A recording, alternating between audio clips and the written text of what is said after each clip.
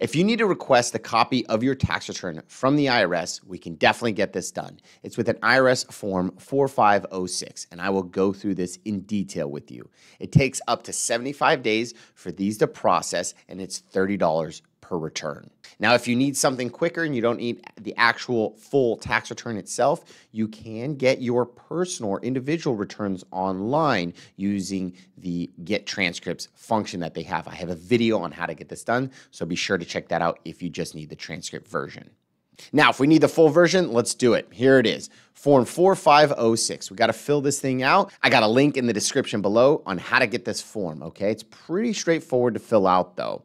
Lines 1 and 2, name and social. So if it was filed jointly, you make sure you do put the spouse's info on the second line here.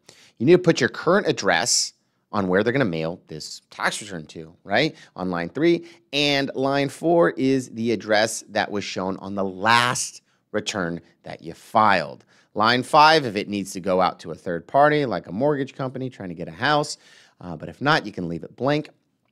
Line 6 is the type of return that you're requesting. So the 1040 is the individual return. I'm assuming this is most common here, but if you need like a business return, like an 1120, which is a C Corp, or 1120S, which is S Corp, or the 941, which is a payroll form, you just put that there, okay?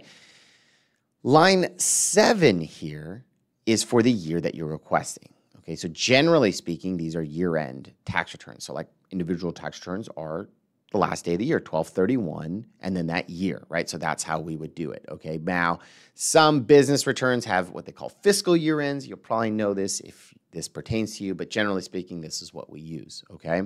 These are $30, like I'd mentioned previously, per return requested. You have to use this information here bolded on how to write the check, because you'll have to include the check when you mail out this form to the IRS. So make it payable to the United States Treasury, put your social or your EIN, or ITIN, I guess, on the memo, as well as the Form 4506 request on that check or money order, okay? Number of returns you're requesting, right? I got 6 here, so I'll put that there. 30 times 6 is 180. That's what my check will be for. And then we got to make sure we check this box. They're not going to process this unless you say, yeah, I've read this thing, I sign off on it. Check that box. If you need, you can put your phone number there. You don't have to. And then obviously you're going to sign and date this, print your name, and then if this is a business, put your title there, like partner, president, etc. If it's joint, make sure your spouse signs this as well.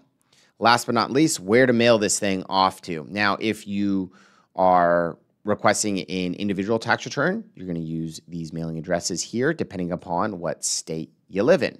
So just be sure to check that out. Now, if you have a business return you're requesting, you're going to have to mail it to one of these addresses, depending upon, again, what state you live in. All right, well, that's it. It's pretty straightforward. Fill out that Form 4506, include a check, $30 per return. Allow up to 75 days for this to process here. I hope this was helpful. If it was, please like, share, subscribe. Thank you so much.